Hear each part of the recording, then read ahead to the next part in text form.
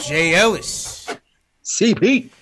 Last night when the Knicks got washed by the Sixers 109-89, they wanted Alfred's head. He went into the locker room. He turned on the post-game show. He hit that thumbs up button for you boys. And he went right back out to throw some shots up. Tonight, Jay Ellis, he put his team on his back. Yes, sir. 27 points, 7 dimes. Get him. One of the best teams in the East came into an empty Madison Square Garden and were turned away by a hungry Knicks team. Serious, sir. 130 to 120.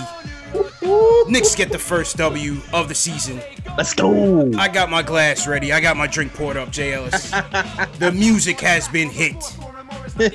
LOL Knicks is on hold for tonight, people. They're going to put some respect on our name tonight. Right. We needed the point guard to lead us. And he did just that, Jay Ellis.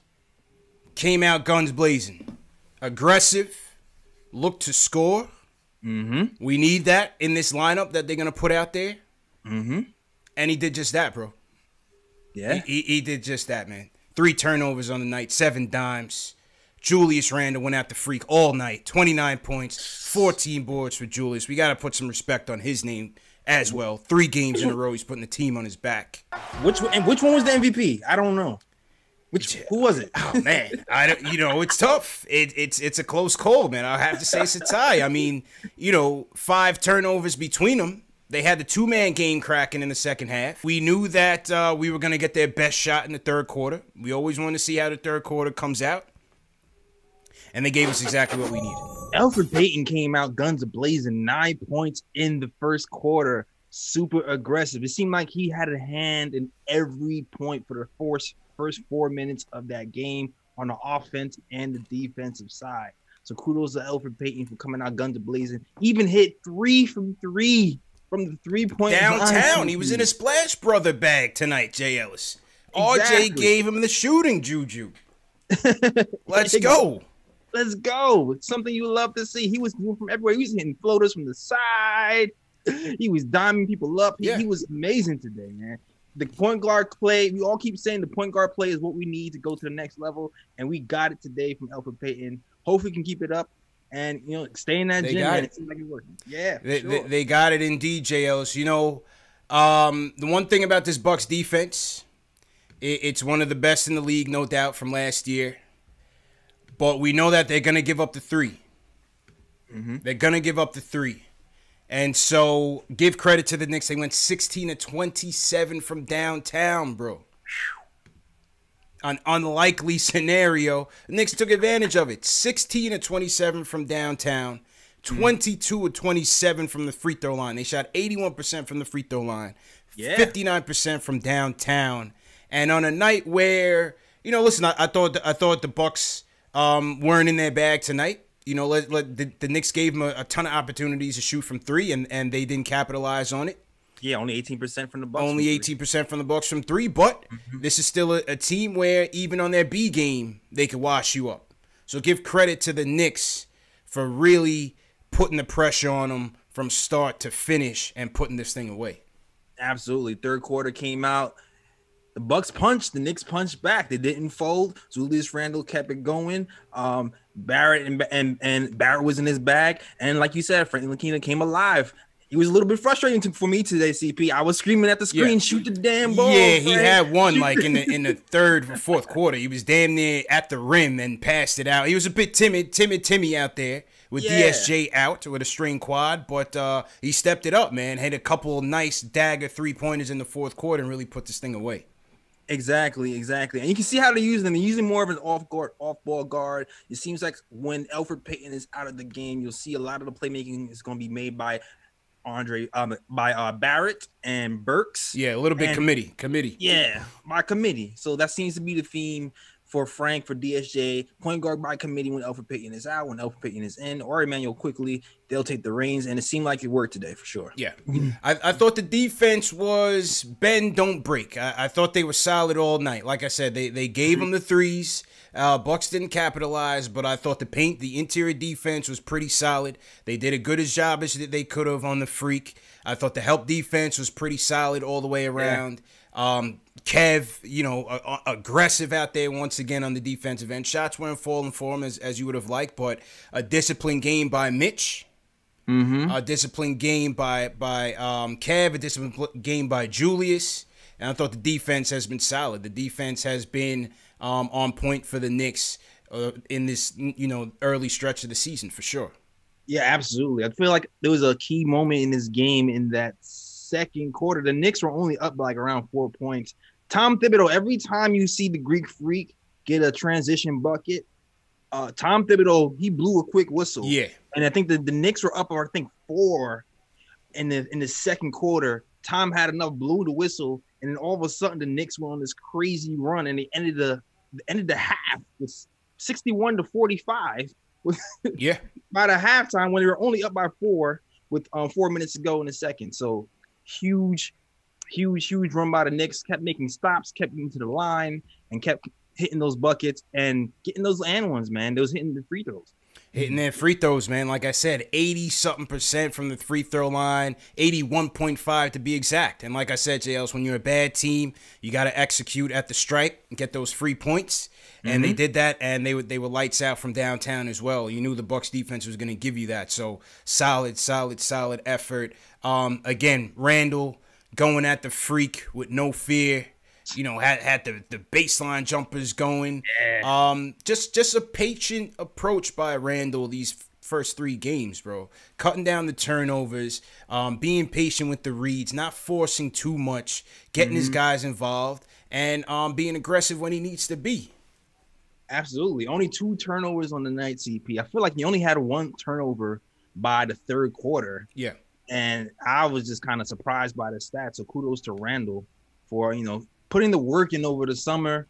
This coaching staff clearly showed him tape, and he's been a different player this season. 8 for 17 from the field, 3 of 5 from downtown. He was in the Splash Brother bag. 7 dimes, 14 boards, a block at the end of the game, and only 2 turnovers. You're right.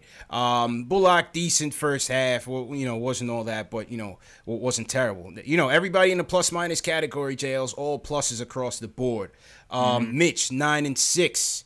2 steals, a block. I thought, again, Mitch was disciplined out there against the freak, against Brook Lopez as well. RJ, 17 points, 8 boards, 4 dimes for RJ. What'd you think about his effort tonight? It was up and down. The first half, I feel like he did okay. I feel like he's progressing a little bit with the shot selection. Shot selection was questionable for him. I agree with you. I agree with you on that. After seeing him be so disciplined in the preseason and in the first game. But overall, he had a pretty decent game, but I still feel like I want him to watch some tape and pick his shots a little bit better. Yeah, I thought the shots were a little all over the place in the first half. He still settled down. He got to the basket. He drove. He did his bully ball thing and got to the line. And so, still 17 points. I thought he executed, good passes, 14 dimes as well. So he definitely got the ball around the perimeter and got some guys open. Found a couple. I think he found Mitch for a couple Gotham lobs as well. Yeah. So good job by RJ there. Alec Burks, JLs. Alec Burks, man. Solid. 18 points, 5 dimes, 4 or 5 from downtown, 4 or 5 from the free throw line. As we say, gets to the line a ton. Another solid effort for Alec Burks, man. Yeah, Alec Burks is another guy, man.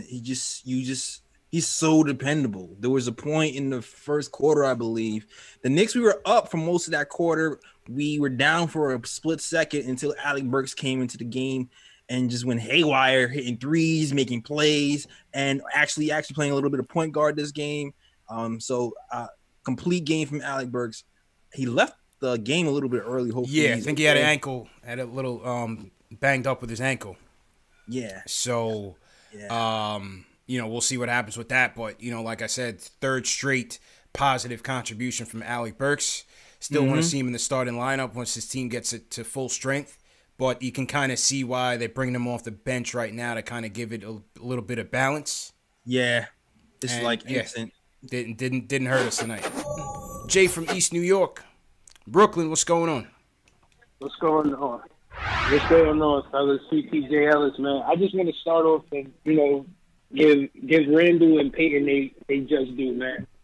Tonight they showed me a different, even though Randall been dominating for the most part individually, but they've been doing good. And I was surprised at Alfred Payton. He hit some shots. You know what I'm saying? He was really aggressive. I like that, Confidence is king, and he definitely came out with a chip on his shoulder, But I also want to point out the fact that the Knicks finally have culture, it seems like, that culture is headed in the right direction, man. I'm really happy about that. So shout out to the Knicks front office for, getting some people in there that can make the culture a little bit better. And also, RJ is one of them players that he got a high floor and a high ceiling. Like, he gets that shooting right, he's going to be a 20-plus point a night guy, So as long as he keep improving and, keep grinding and doing what he do, he'll be fine, man. Yeah. I just wanted to say that, man. Y'all have a good night. Appreciate it, bro. Appreciate it.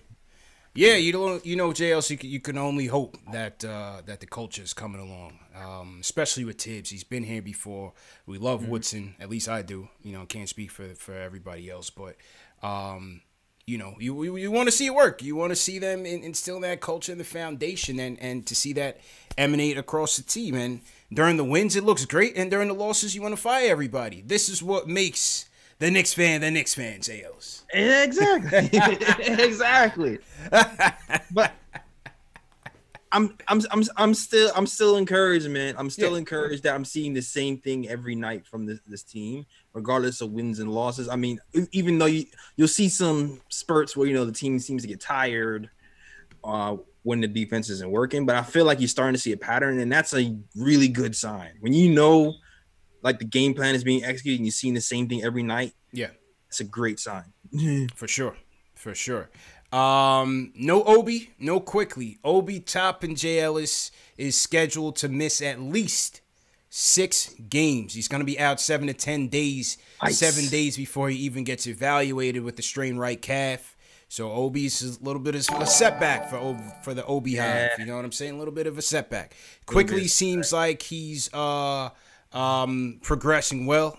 He's more day to day, but Obi's going to be out for a while. So that's that on the Obi front. DSJ surprised us, J. Ellis. Strained quad. Yeah. So DSJ goes out, as they say, the best abilities availability, and once again DSJ goes out. But Frank stepped it up. Second half, Frank, I thought did a good job. Did a good job, J. Ellis, and did what we needed him to do, which is score the damn ball. Yeah, it's crazy because when I look at Frank's numbers, when I look at this free throw shooting, when I look at his form, I'm always thinking, Frank's shooting is going to come along. It's just a matter of time. Yeah. And I always say that DSJ's problem is between the ears. It's the same with Frank, but in a different way. For him, it's all heart, man. Like we need Jay to call Frank every morning to pump him up. Yeah, we need Jay Boogie to get Frank's number and get him in shape. Because that's what we need. Because all it is confidence, CP. Like the form is there.